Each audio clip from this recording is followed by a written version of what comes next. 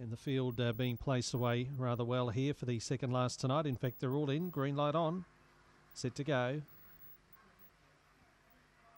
Set at sail. Away they go. A little bit slow was our Sugar. Sugar winning the start off 3 was Anasay through to lead. Goes out by a length to Dubovka up to second. Early stages third, but getting off the track was Zuby taking Sisso's Joy with it.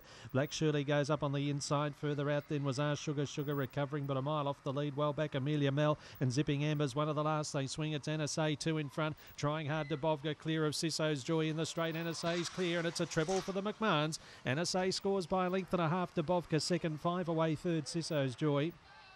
Sugar made up some ground behind those runners. Then Zuby well back with Black Shirley, Amelia Mel and also Zipping Amber. And another good run here, 24 and 92.